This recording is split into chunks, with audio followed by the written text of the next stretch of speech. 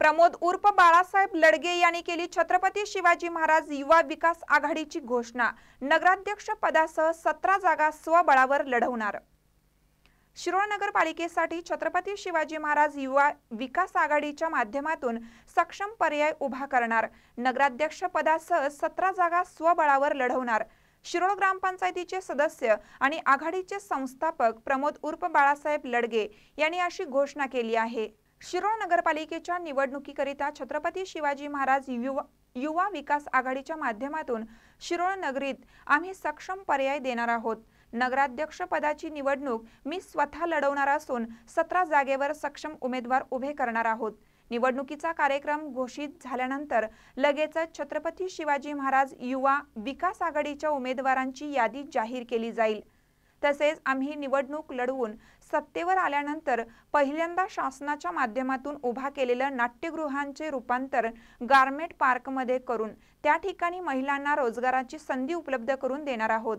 आघाडीच्या वतीने शिरोळचा विकास आराखडा तयार करण्यात येणार आहे। शहरातील सर्वसामान्य जनता केंद्रबिंदू मानून व दैनंदिन गरजा लक्षात घेऊन आघाडीचा जाहीरनामा प्रसिद्ध करण्यात येणार आहे। जाहीरनाम्यात प्रसिद्ध केलेली कामे आणि जनतेला दिलेली वचने ही सत्तेवर आल्यानंतर अवघ्या 2 वर्षात पूर्ण करणार आहोत।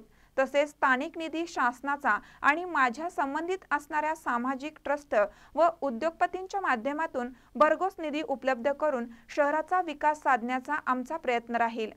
शहराला बदल अपेक्षित आहे। येथील जनता घराणेशाहीला कंटाळली आहे।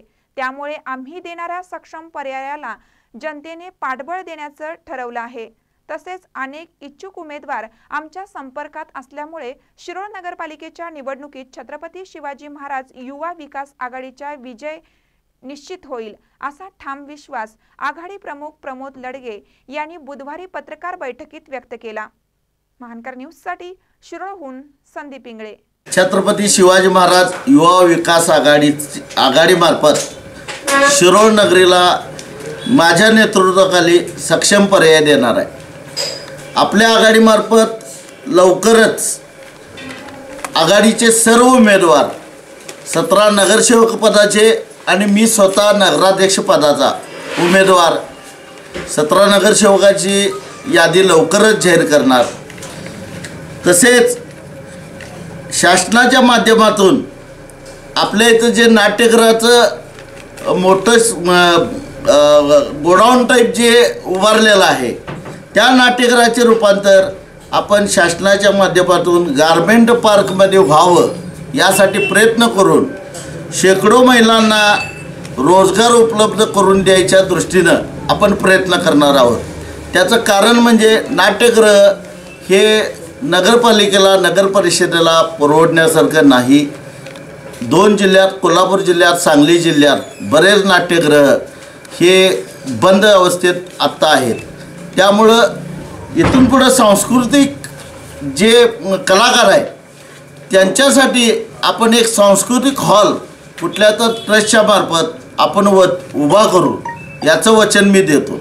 तसेच लवकरच आम्ही आमच्या विकास आघाडीमार्फत लवकरच जाहीरनामा आणि वचननामा हा प्रसिद्ध करणार असून आम्हाला आमच्या शिरोळच्या जनतेने जर सत्ता दिली सहकार्य करून तर ते सत्तेच्या काळात आम्ही लवकरात लवकर ती जाहीरनामा आणि वचननामा दिलेले 2 वर्षाच्या आत आम्ही ते पूर्ण करण्याचा प्रयत्न करू।